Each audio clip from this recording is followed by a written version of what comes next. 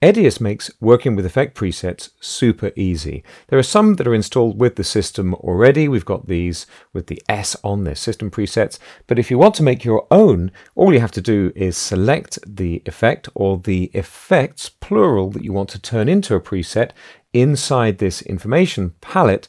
Right-click and choose either to save a current user preset, which represents all three effects in one, or separate user preset, which means you'll get a user preset for each of the individual effects. Now, in this instance, I'm going to choose Save as Current User Preset, and I'm going to give this an unforgettable name, so I'm going to call this Amazing Preset. You should probably call it something a bit more significant. Now, in this preset, I've got a YUV curve adjustment. I'll just double click so you can see. It's just a bit of an S curve to introduce a little bit more contrast with a natural look to it. I've got some three-way color correction adjustments, which are not too subtle. I've got a pretty strong highlight. You can see if I turn this off and on, it's a pretty strong adjustment to the highlights.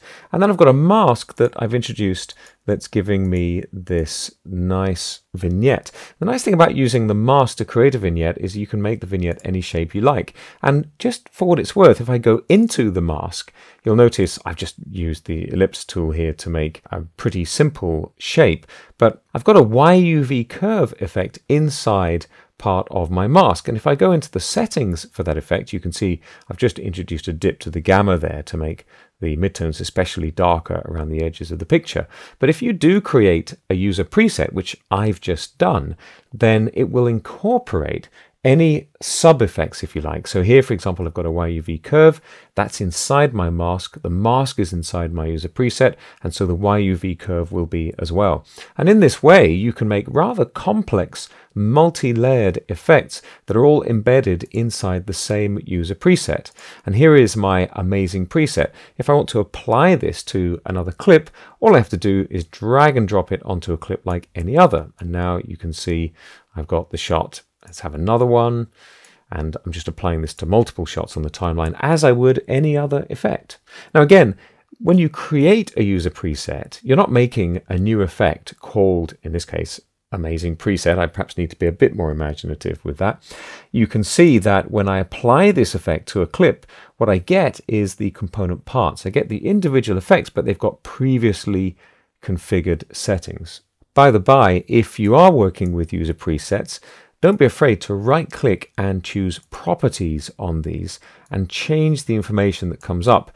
By default, in fact, let me cancel for a second. If I hover over this, you can see I've got this description, which at the moment just includes a list of items that are incorporated in the preset. But if I right-click and do Properties, I can select all of this text, and I can say something like, this is the most amazing finishing color effect ever, or something like that. And again, you should probably choose slightly more subtle text than I have. I'll click OK, and again now if I hover the mouse over the effect preset, I get my own description. This is really valuable if you're collaborating and sharing effect presets with multiple editors.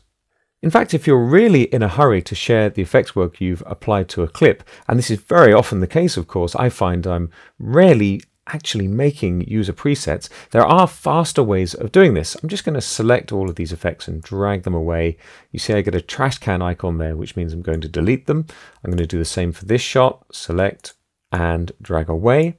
And again, let's go back to this shot, which, let's say I'm totally happy with the look of this. I can select these effects that are already configured for one shot and just drag and drop them directly onto another clip on the timeline.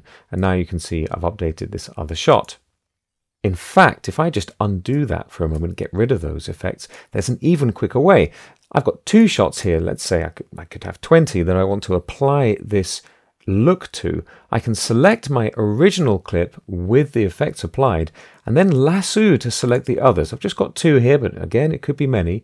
Having done that, I'm now seeing the effects applied to the first clip, but I've made a selection on the timeline of multiple clips.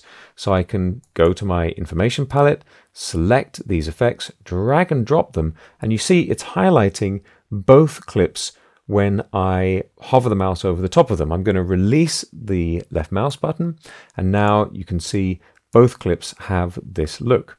And there's yet another way. If I select one of these clips and press Ctrl C to copy, or I could right click and choose copy, and then select another clip in the sequence, I can right click on that other clip and I can choose replace, and I can choose to replace settings on that clip and filters for that matter based on the clip I last copied.